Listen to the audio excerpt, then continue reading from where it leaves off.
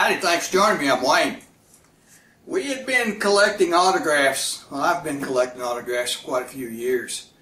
But back about 1979 or 80, I was able to get an in-person photograph signed by President Ronald Reagan.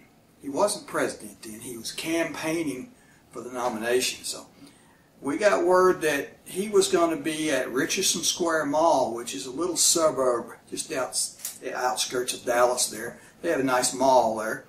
Mr. Reagan was going to be there. He was campaigning, I think it was for the Republican, one of those anyway. He was campaigning, so he was going to give a little speech and all. So I had some photos of him from some of his movies, the original 8x10 photos.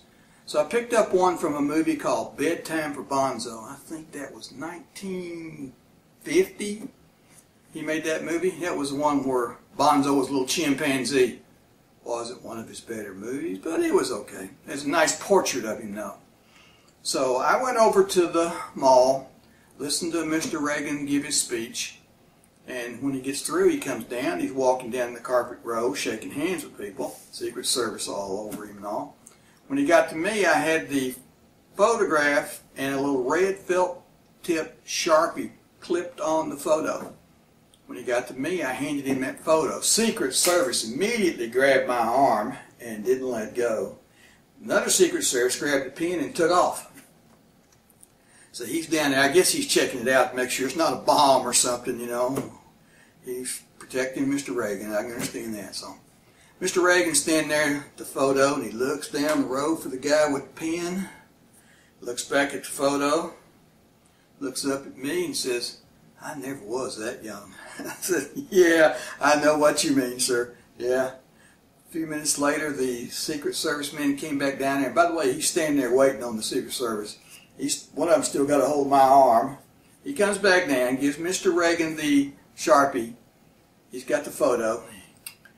Signs it, "Best regards, Ronald Reagan," and handed it back to me.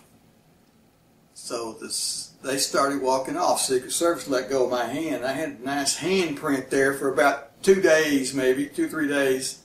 So I got an in-person photo of soon-to-be President Ronald Reagan.